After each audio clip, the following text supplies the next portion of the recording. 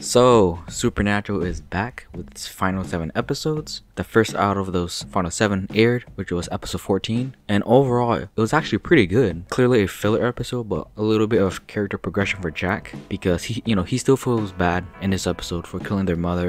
But then obviously, Dean and Sam, they forgive him. And Jack, does learn from mistakes because he does have his soul back now. Get an opening to Sam and Dean, seeing the whole place being messed up, the warden getting all messed up, and then they eject the turn off button and this bunker grid control thing, which we've never seen before. It's as if it feels like each season after they introduce the bunker, they introduce something new that we've never seen before, even though that isn't the case. They introduced the big garage in 9. That's it, basically. I mean, we see the telescope things and the radar thing, which gets explained in this episode, but this is probably one of the last secret places. Oh, in that dungeon too, they have a dungeon, but this grid control thing is probably one of the last things that we'll ever see. And I figured they would do one more episode dedicating to one more history behind the bunker and how it got its wording. Apparently it's this woman who's a wood nymph, NLMPH, don't know how to say it right. She's one of those creature or whatever, and she has magic, and she's the one who put all the wordings. And one guy from season 9 that wanted Nina's zoo pet, he used her or reprogrammed her to kill all evil and monsters that would hurt her boys, which were the Men of Letters, and she considers Sam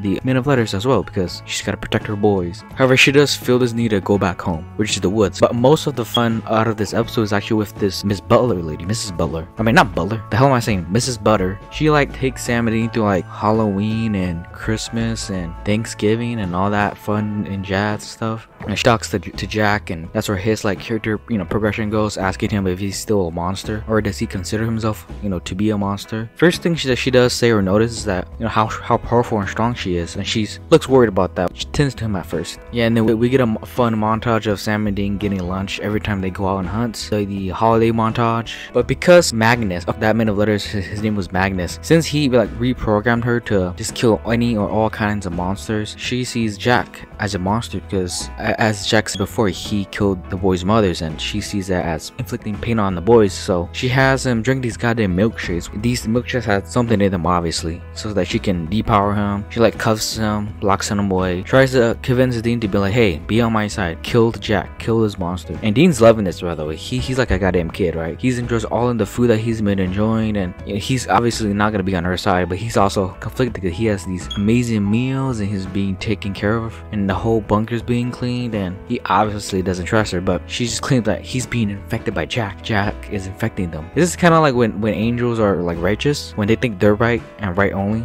There's only one way, because she's reprogrammed that way by Magnus himself. So she locks Dean's up. So Sam comes back from his date from Eileen, which he does go to a date because they have all this free time because of Mrs. Butter. She tries to convince Sam. He calls him, and there's a sex joke with the silent watch thing, and Sam gets called by her. But Sam is her favorite, so she decides to pull out his goddamn nail, which looked good. Well, I don't know. Didn't look. I mean, clearly it wasn't blood, but the ripping apart thing, it looked good. Dean and Jack, they get out as well. They push that button so she could go back, but obviously she's super powerful. She could be very helpful to defeating God, but she's gotta go. Probably wouldn't way too easy, but she comes back because she's super powerful. Says that all these 3 boys have been really naughty. She almost tries to kill Jack, tries to convince the 2 brothers again that he is evil, he needs to be stopped. It doesn't matter if he's good or anything, or has a soul or whatever. She's programmed by Magnus to kill evil and monsters, which Jack finds out by seeing a film where she rips the head off of a Nazi, presented by Magnus himself. So they even got him back as well, that actor. But eventually